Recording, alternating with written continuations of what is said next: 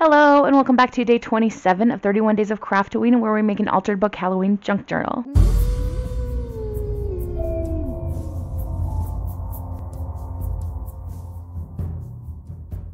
As usual, we will start with our mystery opening. We are opening Universal Monsters items. Let's see what we get today. Oh, this is like a little bag clip or zipper pull thing with a mummy on it. These Universal Monsters things aren't nearly as fun as the Nightmare Before Christmas mini Funkos that we've been opening every day, but we ran out of those, so we're using these to get through, and they're fine. They're kind of fun. Maybe it'll make me think of using a mummy, or maybe it won't. I don't know. Anyway, let's get on to our journaling for the day. As I mentioned in my last video, we've reached the point where I'm kind of not finding the prompt list that I made at the beginning very useful. So I'm hoping to try something else. Yesterday we included purple. That's going to be the last time we include any colors. Everything is going to be black and white from here on out, as we've been doing on most of the spreads during this journal. I do have an idea for something to do today, and unfortunately I didn't grab the supplies I needed before I sat down to start talking to you, so I will go get supplies and then we'll get started. Okay, so my idea for today is to do a lot of pockets with tags in them. I have these two papers that I picked out to be the background, and then I've run this through my die cut machine. I'm not able to get it under the camera, so I thought I might as well just do it before coming back to filming. So these will be placed on the pages as well, and then we can make tags or journaling cards or things to fill up these pockets. Now that I'm looking at it, though, I'm not sure that I'm crazy about this piece. Is there another one in this pack? We're almost out of papers in this pack. That one could be interesting. Ooh, maybe not. Maybe. No. Maybe. Ooh, I like that one the best. Okay, let's do this one. We'll use these papers another day for something else.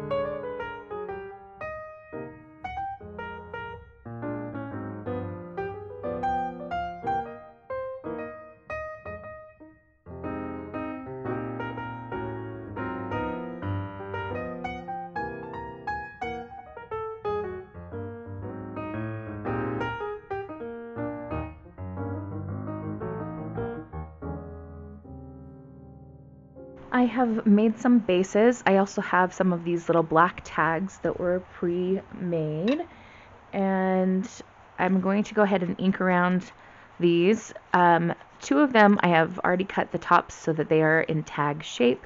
The other ones are just rectangles. I may change that as I work on decorating. We'll see.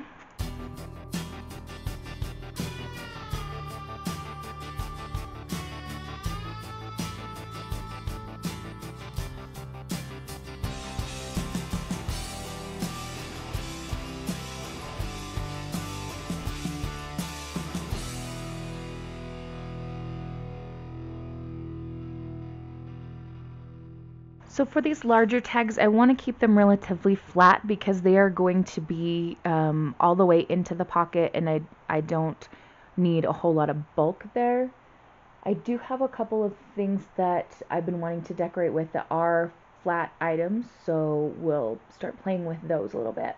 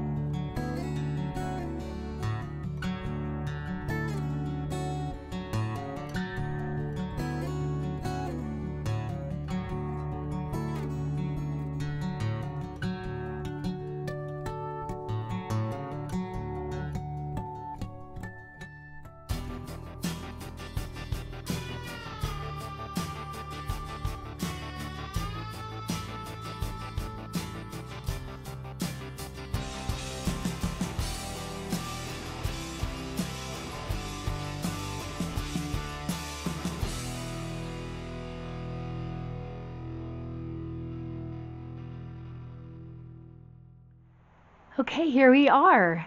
As I completed each tag, I just placed them inside, and if you can't tell, I was trying to go for a little bit of symmetry, not exact, but we've got, you know, like the black accents here and the stitched around tags here and so on. So I think this is really cute. I am excited to discover what I'm going to do tomorrow because you never know. So please come back and join me for day 28. And in the meantime, have a wonderful, magical, and spooky day. Happy crafting. Adios.